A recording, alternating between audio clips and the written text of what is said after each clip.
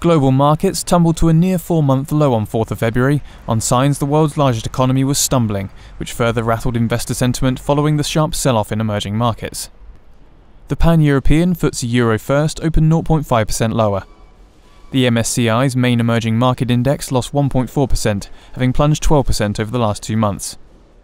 The MSCI's 45-country all-world index fell to its lowest level since early October 2013.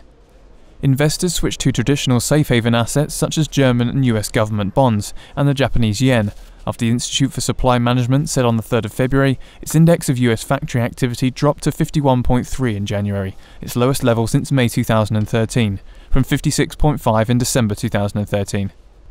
German government bonds, considered to be among Europe's most secure investments, saw prices hit a 6-month high. The stock market sell-off saw the VIX, broadly considered the best gauge of market volatility, jump to its highest since June 2013. It also boosted gold's safe haven allure, with spot gold steady on the day at $1,258.84 an ounce, after gaining 1.1% on the 3rd of February. Among other professed safe assets, the yield on benchmark 10-year US Treasury notes stood at 2.604 in early European trading, after falling to 2.582%, their lowest since November 2013. The downbeat mood across Europe followed a torrid session in Asia, where the Japanese Nikkei lost over 4% following a sell-off on Wall Street, where indices shed over 2% after an industry report highlighted slowing factory activity in the US.